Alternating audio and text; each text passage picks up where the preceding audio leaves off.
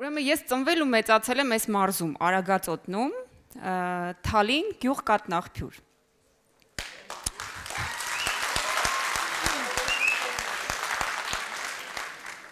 Երբ դպրոցական էի,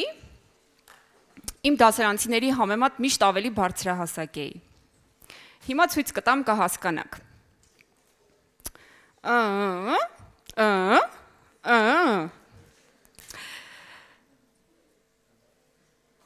Մեր դպրոցում ֆիզկուլտուրայի դասերի ժամանակ տարբեր մրցույթներ էին կազմակերպվում, դրանցից մեկը ուղղակի մեղվել է հիշողությանս մեջ։ Մի կարմիր գիծ հատակին և մի ամուր պարան, այն ամենը, ինչ պետք էր այս մրցույթը կազմակերպելու համար։ Երկու մրցակիցները կարմիր գծի տարբեր կողմերում պարանի ծայրերից բռնած սպասում էին, մինչև հնչում էր սուլիչի ձայնը և ամբողջ ուժով ձգում էին պարանը, մինչև համեմատաբար թույլ մասնակիցը անցնում էր կարմիր գիծն այն կողմ։ Մրցույթը առանձին խմբերով էր կազմակերպվում աղջիկների և տղաների համար։ Սկզբում մրցում էինք աղջիկներս, հետո տղաները։ Չգիտեմ, եթե սա պատրիարխալ մշակույթի դրսևորում էր կամ սպորտային կանոն էր։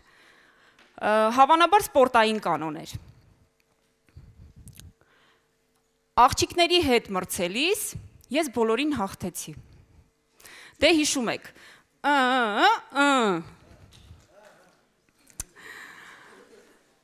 Տղաների մրցույթից հաղթած դուրս եկավ Եղիշը։ Եղիշը մեր տղաների խմբում նույն ձևով Հետո ես նկատեցի ֆիզկուլտուրայի ուսուցչի բազմանշանակ հայացքը ուղղված ինձ։ Մի անգամից հասկացա, թե ինչ էր ուզածը։ Ուզում էր, որ ես տղաների հետ մրցեմ։ Ես մրցեցի տղաների հետ, խախտելով այն սպորտային կանոնը։ Այս Արարատը, այս Արմենը, ես հաղթում էի նրանց, հասկանում եք, չէ՞։ Տղաները մեր դասանում շատ չէին։ Վահանը, Դավիթը, Սամվելը, ու ես կամաց-կամաց սկսեցի կարմրել։ Այ Եղիշի հետ մրցման ժամանակ ես ամբողջ ուժով չձգեցի պարանը և ինքս անցա կարմիր գիծն այն կողմ։ Ինչու հանկարծ կարմրեցի և ամբողջ ուժով չձգեցի պարանը Եղիշի հետ մրցելիս։ Որովհետև ես հանկարծ թափվեցի և հասկացա, որ եթե այսպես շարունակեմ, դուք հասկանում եք, ես բավական հեռու էի գնացել, բայց եթե այսպես շարունակեմ, ընդհանրապես չեմ համապատասխանի գեղեցիկ, քնքուշ, նուրբ կնոջ կերպարին։ Ես այդ ժամանակ շատ փոքր էի, ընդամենը 10-11 տարեկան, բայց իմ շրջապատը ինձ արդեն սովորեցրել էր հաշվի նստել կարծրատիպերի հետ։ Եվ ես չհամարձակվեցի հակառակվել շատ հայտնի կարծրատիպին, որ տղամարդիկ ուժեղ են, իսկ կանայք թույլ էակներ։ Ամաչեցի ինձ տրված ֆիզիկական ուժից և հարմարվեցի հանրային սպասելիքներին։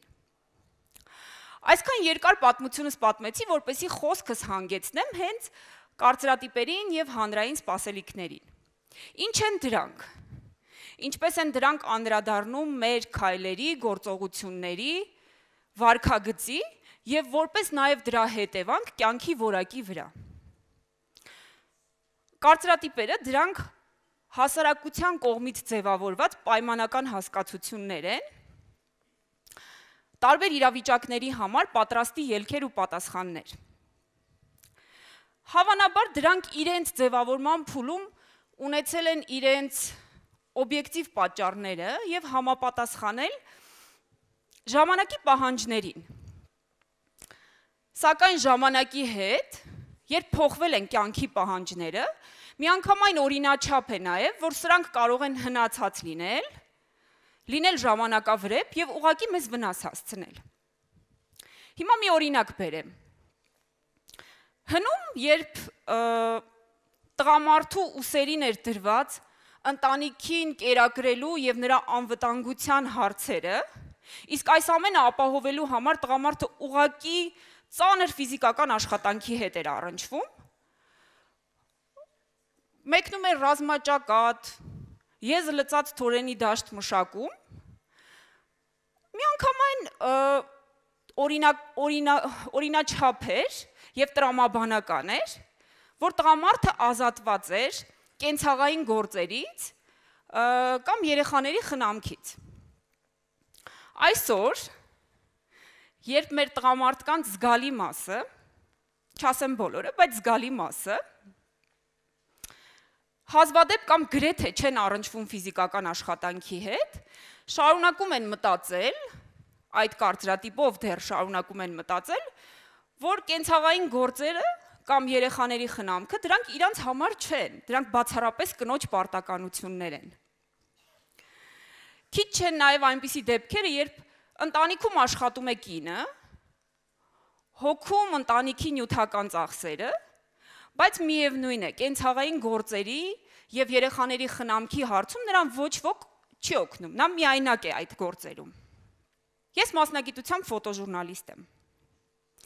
Չեմ ուզում մանրամասնել իմ մասնագիտության առանձնահատկությունները,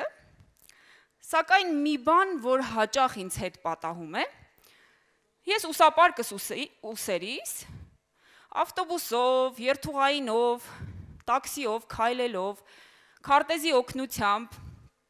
մարդկանց հարց ու փորձ անելով, գնում եւ գտնում եմ իմ նյութի հերոսներին։ Անհավանական է, սակայն իմ պարզ ուսապարկը ունի հրաշագործ հատկություն։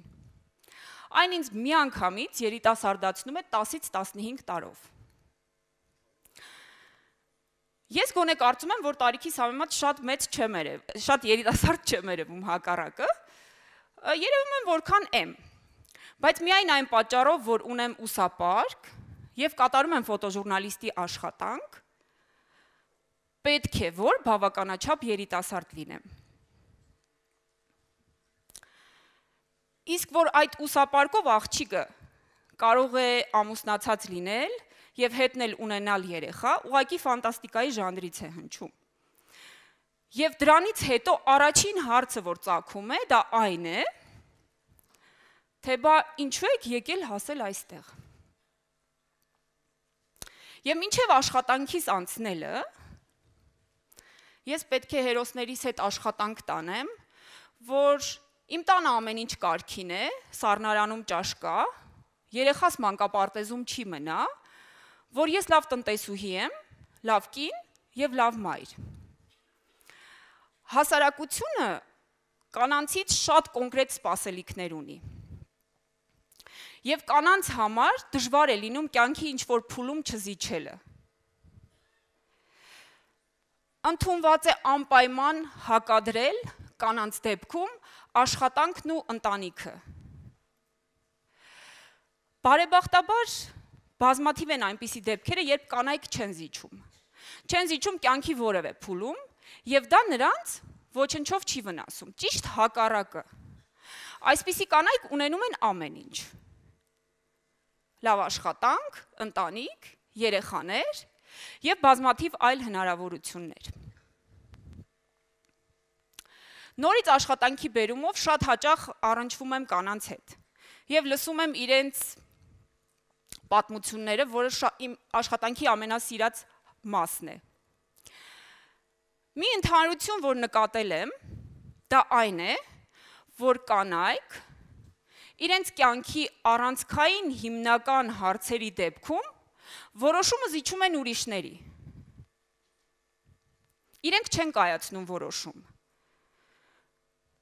Զիջում են հորը, մորը, ընտանիքի մյուս անդամներին, ամուսնուն, ամուսնու ծնողներին։ Եվ գիտեք, ես ինչ որ ասում եմ, անկարևոր երկրորդական հարցերի մասին չեմ խոսում, ճիշտ հակառակը։ Կրթություն, մասնագիտության ընտրություն, ամուսնություն Պողոսի թե Պետրոսի հետ, երեխաների թիվ, երեխաների սեռ, առողջությանը վերաբերող հարցեր։ Այսպիսի կարևոր առանցքային հարցերու դեպքում կանայք որոշումը զիջում են ուրիշներին։ Եվ այն հարցին, թե իսկ ինչու չարեցիր այնպես, ինչպես դու էիր ուզում, ինչու չպնդեցիր քո որոշումը, կանանց մեծ մասը գրեթե 10-ից 10-ը պատասխանում է իսկ ով էր ինձ հարցնում։ Պատկերացնում եք, նա ուներ որոշումը, սակայն միայն այն պատճառով, որ իրեն չեն հարցրել, նա զիջում է, որովհետև պետք է առաջնորդվենք, պետք չէ, հա, առաջնորդվում ենք, կին ես պետք է համեստ և հնազանդ լինես կարծրատիպով։ Սոցիալական պարտադրանքները արվում են տարբեր ինստիտուտների միջոցով։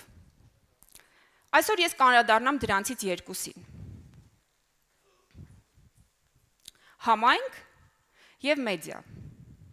Եվ իմիջիայլոց այս երկու ինստիտուտները շատ կտրուկ միմյանցից տարբերվում են։ Համայնքի սպասելիքները կանանցից մոտավորապես այսպիսինն են, որ կինը պետք է կրթություն ստանա սահմանափակ մասնագիտությունների մեջ, ժամանակին ամուսնանա, երեխաներ ունենա, մեծացնի նրանց, և եթե ընտանիքի անդորը չխաթարող մի մասնագիտություն էլ հնարավոր լինի համատեղել, դա կլինի ուղղակի սպասելիքների գերազանցում։ Մեդիա սպասելիքները կանանց դեռ մանկուց սովորեցնում է ունենալ էկրանային գեղեցկություն։ Երկար ոտքեր, բարակ մեջք, փարթամ կուրծք, գծած շուրթեր, գծած հոնքեր,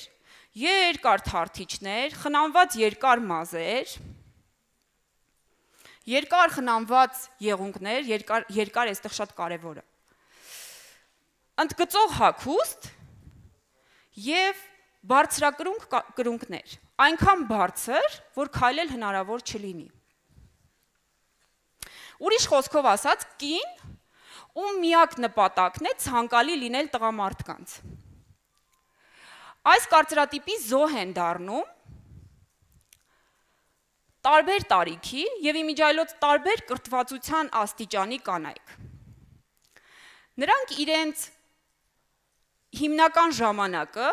և հսկայական գումար վատնում են գեղեցկության սրահներում և պլաստիկ վիրահատության նպատակով, որպեսզի համապատասխանեն սահմանված չափանիշներին։ Այս կարծրատիպի զոհ դառնում են իսկապես տարբեր սոցիալական շերտերի կանայք։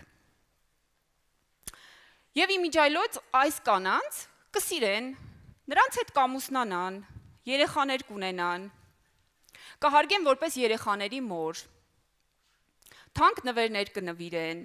ավտոմեքենա խնդրեմ, դրամ որքան ուզես։ Ուզում ես աշխատել, ուզում ես տնից դուրս գալ, քո համար գործ կդնեմ։ Դու միայն մի մտածիր և որոշումներ մի կայացրու։ Դու սահմանափակվիր ցանկություններով, իսկ որոշումը կլինի իմը։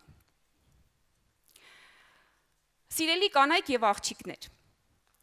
որոշումը ամենակարևորն է։ Եկեք զիջենք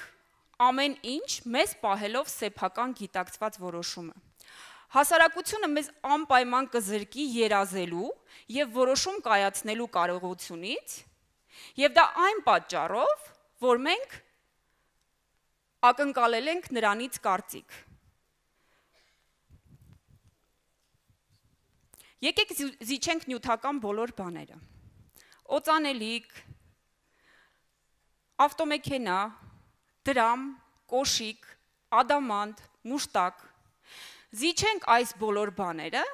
մեզ պահելով ամենակարևորը՝ սեփական գիտակցված որոշումը։